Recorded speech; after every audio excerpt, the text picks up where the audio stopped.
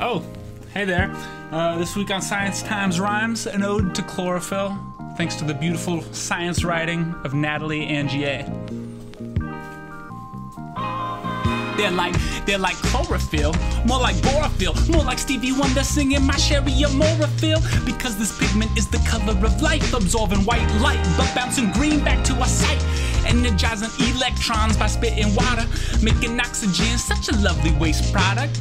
Or not so lovely a few years back when cyanobac wiped most of life up off the map. Photosystem II changed the course of evolution, dumping O2 like primordial pollution. Thanks to Imperial College, now we know the gene for splitting that water, very old, a few billion years before I was spitting this verse. It's called D1 and it's pretty diverse on planet Earth. But how could a pigment that caused mass extinction be so linked to spring and these love songs I'm singing?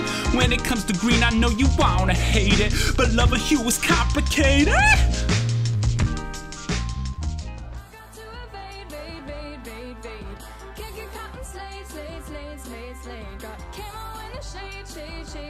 Shade, so I can shake 'em off, shake 'em off.